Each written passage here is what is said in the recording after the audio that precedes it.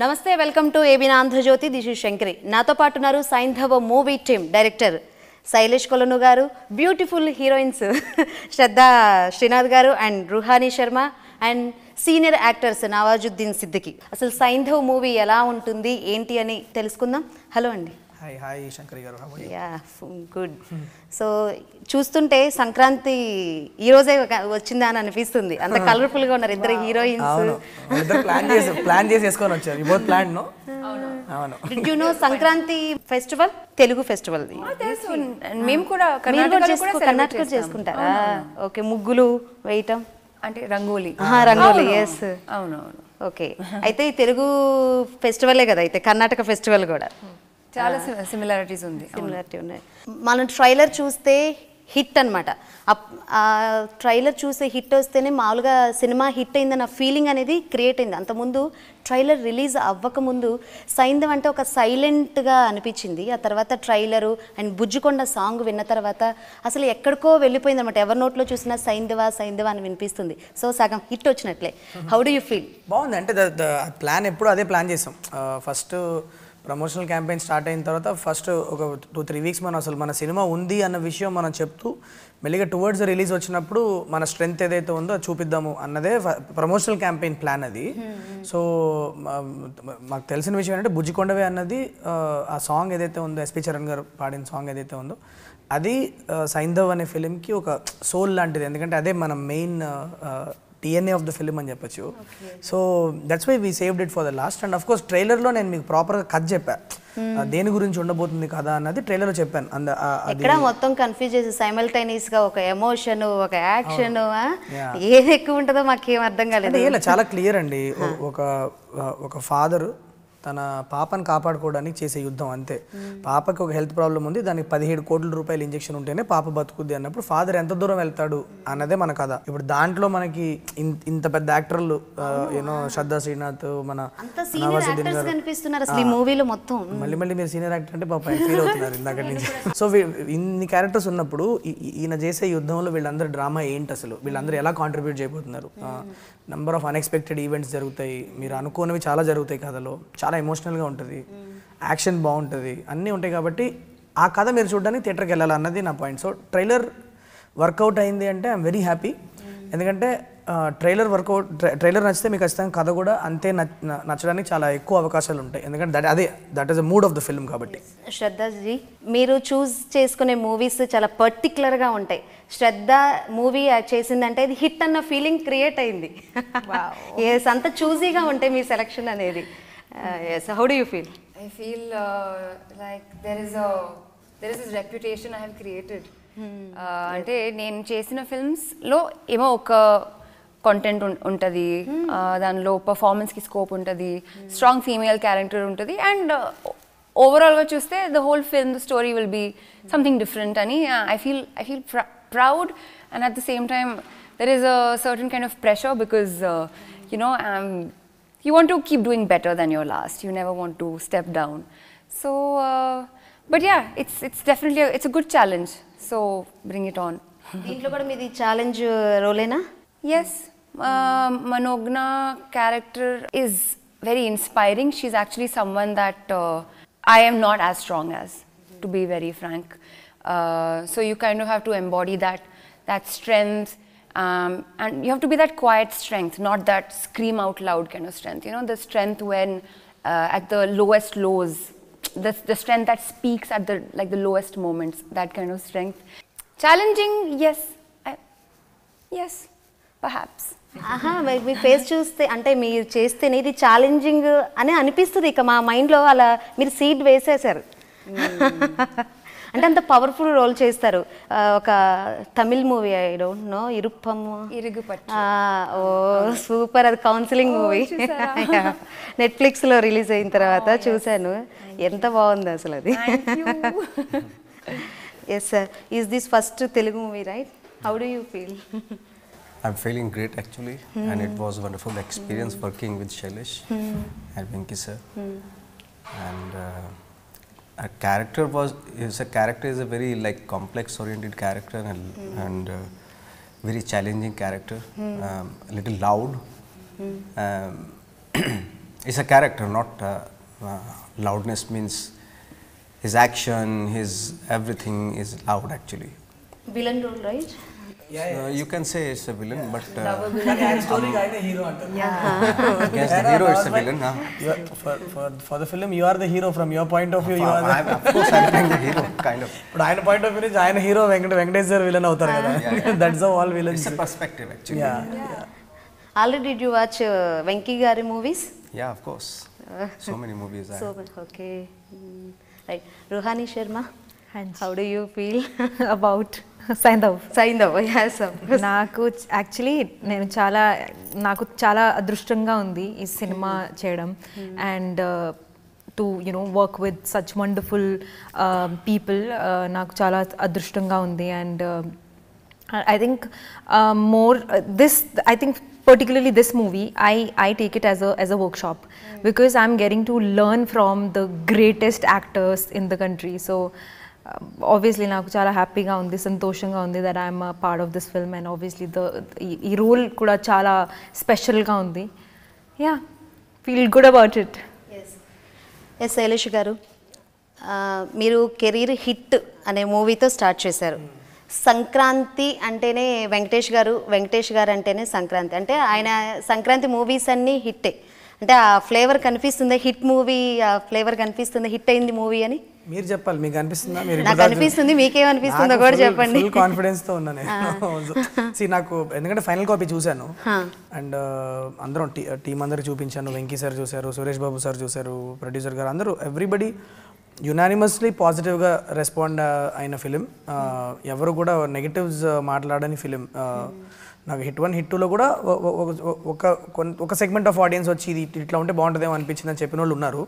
But for the first time నేను ఒక film చేసినాక యునానిమస్గా అందరూ అలా మెస్మరైజ్ అయిపోయి ఫిలిం చూసి ఎంజాయ్ చేసి ఫీడ్బ్యాక్ ఇవ్వడం అనేది ఫస్ట్ టైం అయింది. So I'm very confident about the film. ఏదైతే అనుకున్నానో అది తీసా.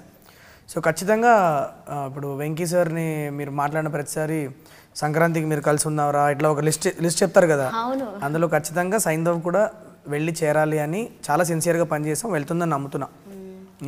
వెంకీ గారి మూవీస్ అంటే ఫ్యామిలీ అంతా వెళ్ళి అక్కడ కూర్చోవాలి, ఫ్యామిలీ డ్రామా. సంక్రాంతి అంటే అందరూ అది ఒక తెలుగు ఫెస్టివల్. సో మీరు ఇక్కడికి వచ్చేసరికి కొంచెం యాక్షన్ కూడా చూపించారు, మొత్తం కత్తులు అవి కనిపించాయి. సో ఎంతవరకు వెంకీ గారి ఫ్యాన్స్ని మమ్మల్ని థియేటర్ దగ్గర తీసుకెళ్తున్నారు, ఎంతవరకు మమ్మల్ని ఛాలెంజింగ్ అనిపించిందా? No definitely. కరెక్ట్గా మీరు కనుక నోటీస్ చేస్తే జరిగిన యాక్షన్ అంతా కూడా ఒక ఎమోషనల్ రీజన్ గురించి జరిగే యాక్షన్. అది జస్ట్ ఏదో ఒక బిల్డప్ గురించో ఒక రివెంజ్ డ్రామానో కాదు. ఇది పాపను కాపాడుకోవడానికి ఒక తండ్రి చేసే ప్రయత్నం కాబట్టి ఖచ్చితంగా ఫ్యామిలీస్ కనెక్ట్ అవుతారన్న నమ్మకంతో తీసామండి. ఆల్సో మీకు యాక్షన్ కూడా మీకు ఏదో మీకు స్టాప్ చేసి మీకు ఇంత యాక్షన్ చూపిస్తున్నాను చూడరా అన్నట్లు ఉండదు. ప్రతి యాక్షన్ సీక్వెన్స్ మీకు సీన్లాగా అనిపిస్తుంది, మీకు కథ ముందుకెళ్తూ ఉంటుంది ఒక్కొక్క యాక్షన్ సీక్వెన్స్లో. అన్నిటికీ రీజన్ ఏంటంటే ఇదే, ఈ బుడ్డదే, దీని గురించి జరిగేదే. కాబట్టి ఖచ్చితంగా మీరు ఈధర్ రెండే ఆప్షన్స్ ఉంటాయి ఆడియన్స్కి. ఒకటి వెంకటేష్ సార్లో మీ ఫాదర్నన్నా చూసుకుంటారు మీరు, ఇన్ కేస్ కనుక మీకు పిల్లలు లేకపోతే. మీకు పిల్లలు ఉంటే మీరు వెంకటేష్ సార్లో మిమ్మల్ని మీరు చూసుకుంటారు. ఈ రెండు పర్స్పెక్టివ్స్లోనే ఆడిటోరియం ఉంటుందని గట్టిగా నమ్ముతున్నాను నేను. So that is the reason why the family audience also has చాలా కంటెంట్ ఉంది చూడడానికి. అండ్ పాపకి అను సార్కి జరిగే ఎమోషన్స్ అవ్వచ్చు, శ్రద్ధా శ్రీనాథ్కి అను సార్కి అను పాపకి మధ్యలో డైనమిక్స్. రుహానీ శర్మ చేసిన క్యారెక్టర్ కూడా ఎక్స్ట్రీమ్లీ ఎమోషనల్ క్యారెక్టర్, ఒక డాక్టర్ క్యారెక్టర్ తను చేసింది. ఇట్లా ఎస్ఎంఏ అన్న ఒక ప్రాబ్లం ఉన్న పిల్లలు సిటీలో, అసలు ఆ ప్రాబ్లం నిజంగానే it is there, it is real. ఇప్పుడు మన ఇండియాలో ఏంటంటే ఇంతకుముందు సరిగ్గా డయాగ్నోసిస్ కూడా అయ్యేది కాదు, ఎందుకు పిల్లలు చనిపోతున్నారని కూడా తెలిసేది కాదు. ఇప్పుడు ఏంటంటే సైన్స్ ప్రోగ్రెస్ అయ్యి పిల్లలకి ఇప్పుడు ఇలా స్పైనల్ మస్కులర్ అట్రోఫీ అన్న ఒక ప్రాబ్లం ఉంది అని డయాగ్నోస్ చేసేంత స్టూడెంట్ కాబట్టి దీని మీద ఎక్కువ. సో కిడ్కి ఏంటంటే ఇక్కడ ప్రాబ్లం ఉందని తెలిసిన తర్వాత దాన్ని ట్రీట్మెంట్ చేయడానికి ఒక ఇంజెక్షన్ అవసరం అవుతుంది. రియల్ లైఫ్లో కూడా ఆ ప్రాబ్లమ్ ట్రీట్మెంట్ కాస్ట్ 17 కోట్లు. ఎందుకంటే ఒక ఇంజెక్షన్లో దాంట్లో జీన్ థెరపీ ఉంటుంది, దాన్ని ఇంజెక్ట్ చేస్తేనే పిల్లలు దాంట్లో నుంచి బయటపడతారు. దాని కాస్ట్ 17 కోట్లు. ఎందుకంటే అది మ్యానుఫ్యాక్చర్ చేసే కంపెనీలు ఎప్పుడో కొన్ని సంవత్సరాల నుంచి దాన్ని మ్యానుఫ్యాక్చర్ చేస్తున్నారు కాబట్టి దానికి అంత ప్రైస్ పెట్టడం జరిగింది. రియల్ స్టోరీయా? రియల్గా ఇంజెక్షన్ కాస్ట్ అది 17 కోట్లు. ఇప్పుడు మీరు number of social media campaigns మీరు నోటీస్ చేస్తూ ఉంటారు. ఇట్లా సడన్గా మిలాప్ అని ఇట్లా కొన్ని ఉంటాయి. దాంట్లో మీకు వస్తుంది ఇలా ఒక పాపకి 17 కోట్లు ట్రీట్మెంట్ అవసరం. అవన్నీ ఇంజెక్షన్ గురించి జరిగేవి. ఇప్పుడు కంట్రీలో దగ్గర 3,000 పిల్లలు ఉన్నారు ఇట్లా. There lot of NGOs are working on this. So it's a real problem. అది మీకు సినిమాలో కూడా చాలా బాగా ఎక్స్ప్లెయిన్ చేసాం. అది ఎక్స్ప్లెయిన్ చేయడానికి నేను రుహాని శర్మ ఈ క్యారెక్టర్ ప్లే చేయడానికి తను అడిగింది. ఎందుకంటే వెయిట్ ఉంటుంది చెప్తే ఎక్కువ మంది అర్థమయ్యేలాగా చెప్పాలి అని చెప్పి చేసింది. అది ఇంతమంది యాక్టర్లు ఉన్నారు, చాలా డ్రామా ఉంది ఫిలింలో. నవాజుద్దీన్ సార్ చేసిన క్యారెక్టర్లో మీకు ఫుల్ ఆఫ్ ఎంటర్టైన్మెంట్ ఉంటుంది. ఆయన విలన్ క్యారెక్టర్ ప్లే చేసిన మీకు ఒకప్పుడు క్షణక్షణంలో పరేష్ రావల్ సార్ చేసిన ఒక ఫన్ జోన్ ఉంది కదా, మీకు అంతే భయపెడతారు కానీ అట్ ద సేమ్ టైం మిమ్మల్ని నవ్విస్తూనే ఉంటారు సినిమాలో. అలాంటి ఒక క్యారెక్టర్ ప్లే చేశారు. So it will be good for it's full wholesome experience ఉంటుంది మీకు ఫిలిం. మమ్మల్ని చాలా వెనక్కి తీసుకువెళ్ళారు. అంటే వెంకీ గారి మూవీస్, గణేష్ మూవీ అవ్వచ్చు, గణేష్లో కూడా అంతే కదా. ఈ మెడికల్ గవర్నమెంట్ హాస్పిటల్లో ఏం జరుగుతుందో లైక్ బ్రహ్మపుత్రుడు, క్షణం ఇలా మమ్మల్ని చాలా వెనక్కి తీసుకొచ్చారు. 2024లో ఉన్న వాళ్ళం 1990s లో తీసుకెళ్లారనమాట. विंटेज वेंकी, एब्सोल्युटली. वेंकी सर ने ऐसे मूवीज पहले किए थे. ऑफ लेट वेंकी सर का मूवीज में इतना सारा एक्शन, ऐसे इतने इंटेंस एक्शन इतना क्वांटिटी में नहीं किया सर ने. तो she is saying it feels like we are watching vintage Venky sir. మేము ఆ మూవీస్ చూస్తేనే మనం అందరం పెరిగాం. Of course. రైట్. మీకు మెయిన్గా నచ్చిన ఎలిమెంట్ ఏంటి ఈ మూవీలో? SMA గురించి ఒక సినిమా మాట్లాడుతుంది, ఈ డిజీజ్ గురించి ఒక అవేర్నెస్ వస్తుంది అని ఆ ఒక మ్యాటర్ నాకు చాలా నచ్చింది. బికాజ్ నాకు లైఫ్లో ఫస్ట్ టైం SMA అని ఒక డిజీజ్ ఉంది అని తెలిసింది. I think this was like 2-3 years ago. తీరా కామత్ అని ఒక చిన్న పాప, and such a cute looking baby. Just photo చూసి I clicked on the link and I started reading about it, and then I saw 16 crores, and I remember sharing it all over my social media, contributing, donating, and ఆ పిల్లలకి ఆ పాపకి దొరికింది. She got the 16 crores, she was injected, and the mother continues to share photos of the progress of the child. So so I kind of felt personally invested, and when I saw that we're talking about a film which talks about రాకముందే మీ గురించి already మీకు తెలిసి injection ఉంది, problem ఉంది. జోల్గెనెస్మా అని ఒక that's the injection, that's what it's called. So ఇది ఒక నాకు నచ్చింది about SMA. And generally the pace of the film and the way Sailesh narrated it was great to listen to. Having watched Sailesh's work, I knew అది execute కూడా అలానే చేస్తారని. And just when I saw this amazing star cast, I said yes. నచ్చిన element ఏంటి sir? Action especially, of course. And who the most enjoy my character, the director. Because he have something in him, the kind of element he ఆయనతో చేయించిన సంగీ పనులన్నీ ఎక్కడో నా లోపల ఉంది అని అంటున్నాడు. half psycho and the whole element of psycho he have in him. Telugu people love our food, whatever. Telugu people. Hyderabadi foods and all. Yeah. आपने ज़्यादा हैदराबाद में फूड ज़्यादा खाए होंगे ना? हैदराबाद आपको एक बार मैं you should eat the Andhra food. That's also extremely tasty. आपको मैं एक बार मैं खिलाऊंगा, एक बार खाओ आप घर का. I will also come. So me character ఎంత వరకు పవర్ఫుల్ అంటే ఏం చెప్తారు? డాక్టర్ అంటే మెయిన్ మెడికల్ మాఫియా చుట్టూ తిరుగుతుంది అని చెప్పారు డైరెక్టర్ గారు మాక్సిమం. సో మెడికల్ మాఫియా గురించి ఏం లేదు. అంటే కరోనా తర్వాత చాలా మంది మెడికల్లో ఆ టైం నుంచి మెడికల్ మాఫియా ఎక్కువ ఉంది అంటే అన్ని చోట్ల కూడా కాదు. మెడికల్ మాఫియా గురించి కాదు కానీ ఈ పాపకి ఇంజెక్షన్ అవసరం అన్నప్పుడు దాంట్లో కొన్ని ఫార్మాస్యూటికల్ కంపెనీని ఇన్వాల్వ్ అవ్వడం ఆ యాంగిల్ ఉంటుంది. కానీ ఇప్పుడు మెడికల్ మాఫియాని అడ్రస్ చేసేంత ఆ యాంగిల్ కాదు. మెసేజ్ ఏమి ఇవ్వట్లేదా గణేష్ మూవీలో ఇచ్చినట్లు? అది మెసేజ్ అన్నది మీకు కథలో జరిగే కొన్ని మూమెంట్స్ వల్ల మీరు తీసుకుంటారు మెసేజ్. కానీ నేను కథను ఆపి నేను మీకు మెసేజ్ ఎక్కడ చెప్పాల సినిమాలో. బట్ మీకు ఉంది మెసేజింగ్ ఉంది కథలో ఖచ్చితంగా మెసేజ్ ఉంది. కానీ దాన్ని ఆపి నేను మీకు మెసేజ్ లాగా చెప్పాల. కథలో జరిగే కొన్ని విషయాలతో మీకే అర్థం అవుద్ది ఏం చెప్పాలనుకుంటున్నా, నేను సొసైటీకి నేను ఏం చెప్పాలనుకుంటున్నా అన్నది సైంధవ్ తీసుకునే చాయిసెస్లో మీకు అర్థమవుతుంది. అది ఆపి దాని గురించి సపరేట్గా ఒక లెసనో లేకపోతే ఒక ప్రీచింగ్ ఇవాళ జనాలు అసలు వినట్లేదు కూడా. అలా నువ్వు కథ చెప్పు, కథలో వాళ్ళకి అర్థమైంది వాళ్ళు అర్థం చేసుకుంటున్నారు, అంతే సింపుల్ మ్యాటర్. దాన్ని ఆబ్జెక్టివ్గా చెప్పడం డైరెక్టర్స్ అండ్ రైటర్స్గా మా రెస్పాన్సిబిలిటీ. దాంట్లో ఆడియన్స్కి ఏం అర్థం చేసుకుంటారనేది అది వాళ్ళ అది వాళ్ళ మైండ్ సెట్, వాళ్ళ ఇంటెలెక్చువల్ కేపబిలిటీ మీద డిపెండ్ అయి ఉంటుంది. అండ్ ఐ బిలీవ్ నేను మై ఆడియన్స్, ఎవరైతే తెలుగు ఆడియన్స్ ఎవరైతే ఉన్నారో చాలా ఎక్స్ట్రీమ్లీ స్మార్ట్ అని నేను నమ్ముతా. ఎందుకంటే మన అందరం కూడా ఇంటర్నేషనల్ కాంటెంట్ చూసే, ఎక్కువ కన్జ్యూమ్ చేసే. ఒకప్పుడేమో కానీ ఇప్పుడు ఓటీటీ ప్లాట్ఫామ్ వచ్చిన తర్వాత అన్ని లాంగ్వేజెస్లో అన్ని మూవీస్ చూస్తున్నాను. నేను ఎప్పుడు తమిళ్ మూవీ చూడలేదు, అది చూసిన తర్వాత అసలు లిటరల్లీ నేను See how once upon a time Irugapatru wouldn't have been watched by her, but now because of this reach, the consumption habits have changed so much. People have become very intelligent now as well in consuming content. Me role గురించి, ఈ doctor role గురించి. నా role ఒక importance ఉంది నా రోల్కి ఈ narrative-లో, and it has a great purpose. నా రోల్కి ఒక పర్పస్ ఉంది సినిమాలో. So yeah, I don't think, can I speak much? No, I don't think so. I don't think I can talk much about the character, but ఒక important part ఉంది and ఒక emotional track ఉంది నా క్యారెక్టర్కి. ఫైనల్గా చెప్పండి, 75th మూవీ రైట్, ఎంత ఛాలెంజ్గా తీసుకున్నారు? ఇప్పటి నుంచి 75th వరకు ఒక ఎత్తు అయితే, ఈ 75th నుంచి ఇంకొక లెవెల్ కాబట్టి వెంకటేష్ గారి మూవీస్. సో ఎంత ఛాలెంజ్గా తీసుకున్నారు ఏంటి? చాలా అంటే ఇప్పుడు సార్ నా సినిమా తర్వాత వేరే లెవెల్, నా సినిమా ముందు ఇంకో లెవెల్ అన్నంత పెద్దోడు కాదు, కానీ ఆయన లెవెల్ అది ఆయన లెవెల్ ఆయన ఎక్కడ రీచ్ అవ్వాలి, ఆయన ఆల్రెడీ రీచ్ అయిపోయారు ఆయన అక్కడికి. ఇప్పుడు మనం ఆయన సెలబ్రేట్ చేసుకోవడమే తప్పితే ఆయన లెవెల్ మార్చేంత కేపబిలిటీ ఇక్కడ ఎవరికి లేరు, అంత నాకు లేదు.